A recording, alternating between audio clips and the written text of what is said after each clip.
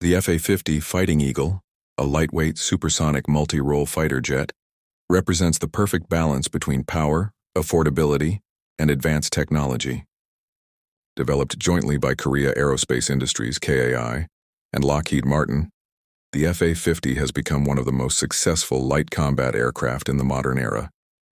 Designed to replace aging fleets and provide nations with a cost-effective yet capable combat solution, this aircraft proves that small size doesn't mean small power. The FA-50 was born out of South Korea's ambition to become self-reliant in defense technology. Derived from the T-50 Golden Eagle Advanced Trainer, the FA-50 variant adds combat capabilities including radar systems, air-to-air and air-to-ground weaponry, and advanced avionics. It first took flight in 2011 and quickly attracted attention for its performance, reliability, and affordability.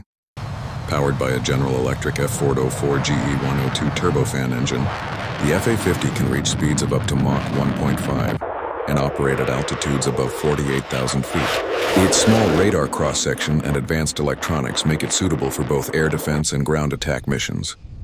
With a combat radius of over 1,800 kilometers, it provides impressive reach for a light fighter.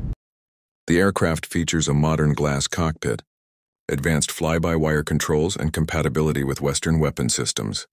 It can carry a wide variety of armaments including AM-9 Sidewinder missiles, AGM-65 Maverick missiles, JDAM precision bombs, and laser-guided munitions. A built-in 20mm cannon adds close-range firepower. These systems make the FA-50 highly versatile, capable of engaging enemy aircraft, striking ground targets, and conducting reconnaissance. One of the main advantages of the FA-50 is its low operating cost. Compared to heavier jets like the F-16 or F-35, the FA-50 can perform multiple missions at a fraction of the cost, making it especially attractive to developing air forces. Its dual role as a trainer and combat aircraft further enhances its value. Pilots can transition from training directly to combat using the same platform. Countries like the Philippines, Indonesia, Iraq, Poland, and Thailand have already adopted or ordered the FA-50.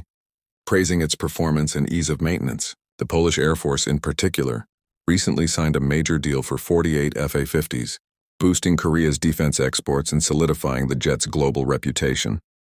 The FA-50 is not just a symbol of South Korea's engineering success, but also a strategic export that strengthens defense partnerships across the world.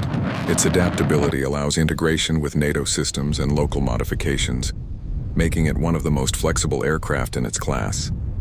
KAI continues to improve the design. The FA-50 Block 20 variant includes ESA radar, air-to-air refueling capability, and extended weapons compatibility, bringing it even closer to 4.5 generation fighters. With these upgrades, the FA-50 could soon challenge older Western jets in performance while maintaining its affordability edge. In summary, the FA-50 proves that a fighter jet doesn't need to be expensive to be effective. It's fast, flexible, and reliable, a perfect mix for modern air forces needing both training and combat capability. As more countries seek balanced defense solutions, the FA-50 stands out as one of the smartest and most practical aircraft on the market today.